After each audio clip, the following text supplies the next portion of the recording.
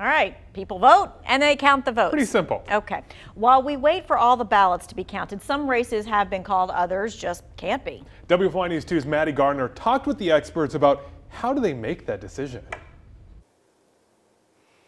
And that is really the question that everybody has been asking today, right? Why can we call some races, like the one for our state's governor, but we still can't call other important races, like who is going to get North Carolina's electoral college votes in the presidential election? And I got to tell you, it all comes down to two things: math and absentee ballots. Listen to this. There are about 110,000 absentee ballots still out there that have not been counted in our state.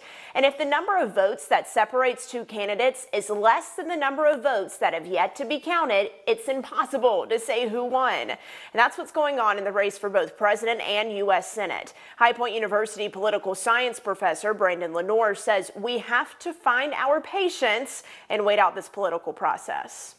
This is democracy. I mean, this is democracy at work. It doesn't happen like Twitter. It's not instantaneous. We have to count all the votes and we have to see who won.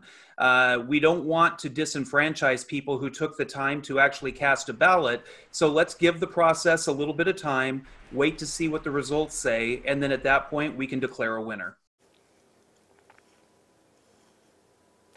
And you may remember that the Supreme Court ruled that North Carolina can continue to count those absentee ballots up until November 12th, as long as they were postmarked on or before Election Day. Now, Lenore says he doubts it is going to take that long for us to declare a winner here in North Carolina. But you also have to keep this in mind. Out of all of those 110,000 absentee ballots that are still out there and uncounted, not all of those are going to come back. And when you think about that, you consider people who may have requested an absentee ballot, but then later decided just to go to the polls and vote in person.